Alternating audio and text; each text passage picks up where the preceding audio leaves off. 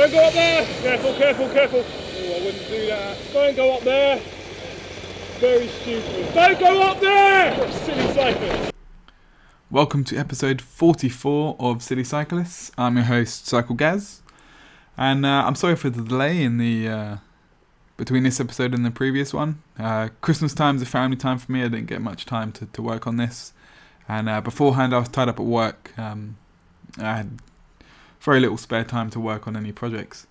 But my New Year's resolution this year is to put more effort into Silly Cyclists. And I hope the series can progress even further than it has done in the past year or so.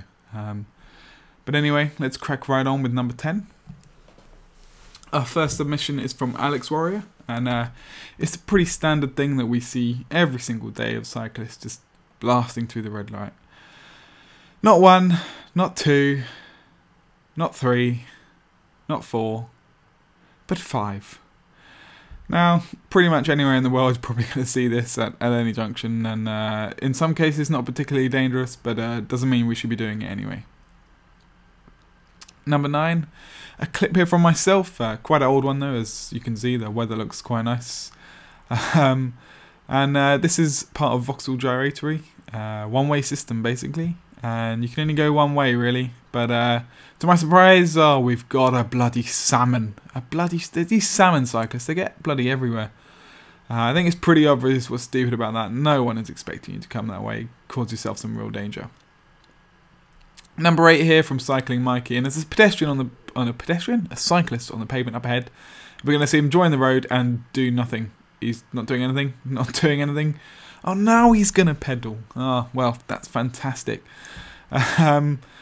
Yeah, not exactly the best thing to do to just join the road like that. Always make sure you check properly, join at a proper point, and get going as soon as possible.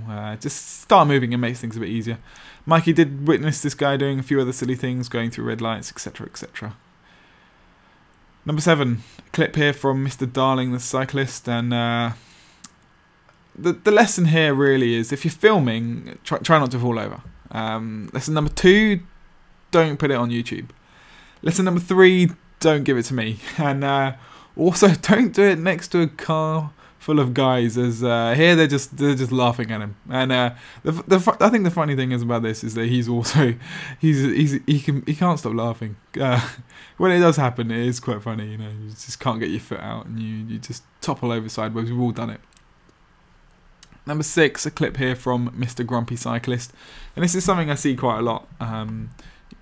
With a stop line, you know, it's put there for a reason, especially in situations like this where there's a right turn that can be, or a left turn, which can be pretty tight, and it's best to stop at that stop line, not go further forward. Technically, you've jumped the red light, not really much of a problem here, but positioning yourself in this sort of situation is going to cause this issue when the bus comes around the corner, and oh look, nearly going to get hit by it.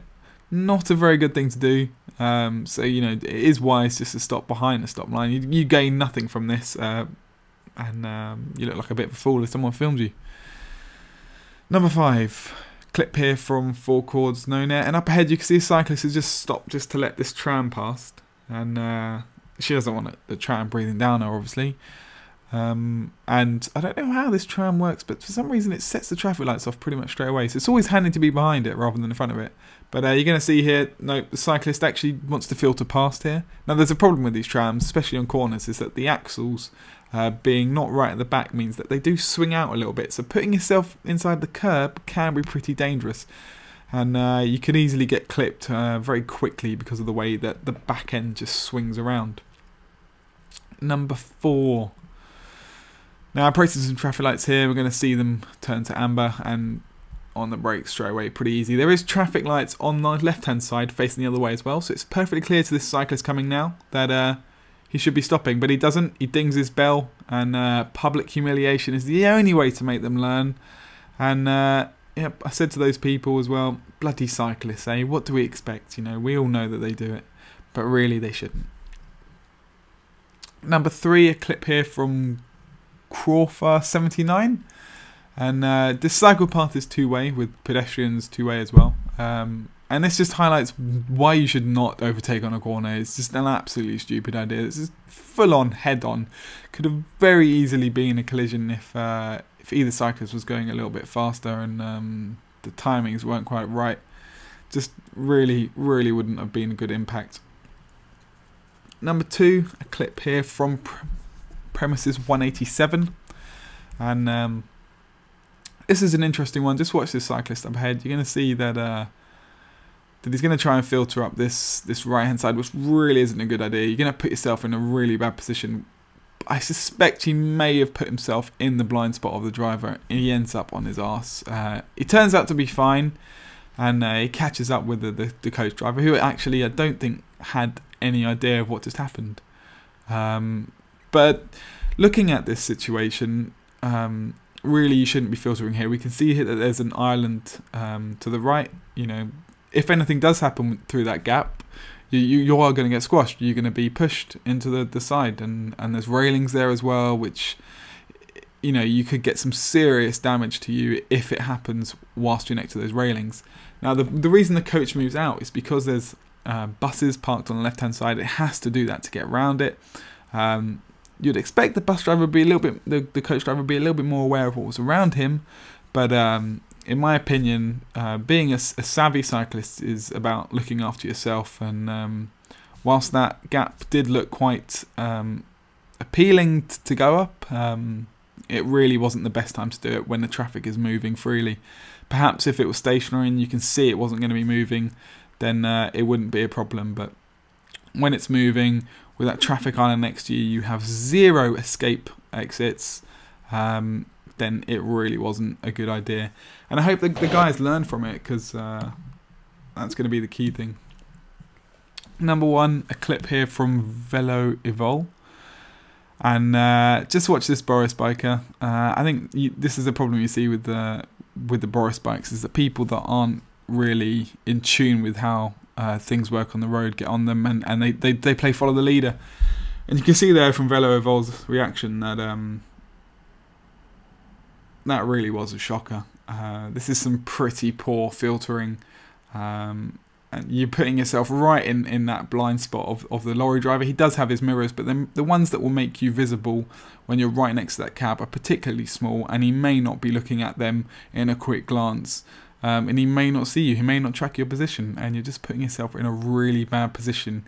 And you know, we've probably all seen that clip from the motorway where the lorry driver's got a car stuck in front of him. He's just driving along because they can't see, they don't know if there's something there. You know, that lorry could ram it behind you and just keep going because he's not going to know. Anyway, that's it for episode 44 of City Cyclists. I've got several clips hiding away on my computer that people submitted me for the next few episodes. So I'm hoping that get one out just over a week's time. And I think to progress the show forward, if everyone that does get a clip of a City Cyclist, if you could put it on YouTube, it's the easiest way. But if you just mark it as unlisted and then just send me that link, and that way I think it makes it more entertaining for other users, because they get to see new clips that they've not seen before. And then as soon as I put the Silly Cyclists episode live, you can whack it up and people can see it. And I think that will be a real benefit to the show. And again, I'm always going to do what I always do and give everyone credit, give subscribe links back to help everyone grow. Anyway, that's it. I'm sorry for the wait again, and hopefully won't be long till the next time you hear my voice on Silly Cyclists. So don't forget, pedal safely.